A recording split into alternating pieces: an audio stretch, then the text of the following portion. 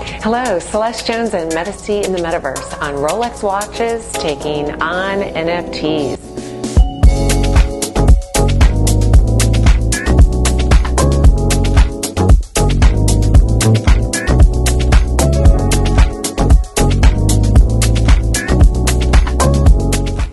Rolex, the luxury timepiece maker, has applied for trademarks for NFT-related products as of October 2022.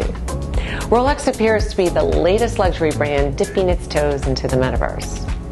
Rolex filed a crypto-focused trademark application with the United States Patent and Trademark Office.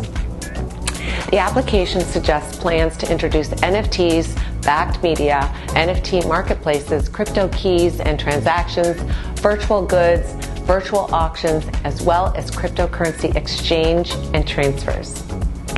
A quick thank you to our sponsor, Oditto.io, partnering with established artists to build out metaverse galleries to curate, mint, market, promote, and sell their NFTs with strategic success. Check it out, Oditto.io.